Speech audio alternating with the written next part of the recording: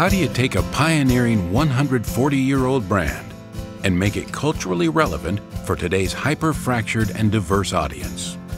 You start by taking the campaign to the consumer with creative that responds to their environment and expresses one integrated vision, from the movie theater big screen to the desktop computer monitor. It started last year when our client asked, how do we express the myth of America again? Knowing our consumer wants to work to make a difference, everything we did involved them and asked for their contribution. So on an iconic day, July 4th, we relaunched an iconic brand, Levi's.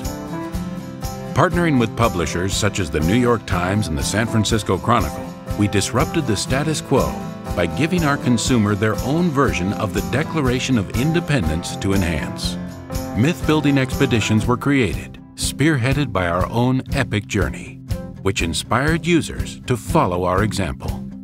Sending a filmmaker and a photographer across the United States for 30 days, they sent back dispatches that showed this country for what it is: thrilling, complex, and beautiful. The content was then used to power display media across targeted publishers such as Pandora, ESPN, and Break. It also served as foundational content for Levi's own GoForth.com.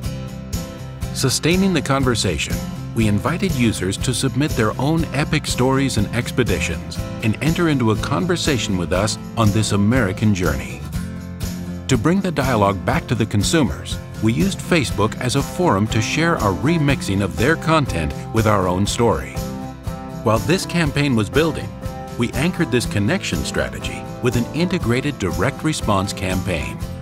This outreach drove those targeted consumers who experienced the expeditions to also interact with the product. In fact, these consumers were 4 times more likely to purchase. What better way to express the myth of America than to have it expressed by the very people who are working together every day to keep it moving forward?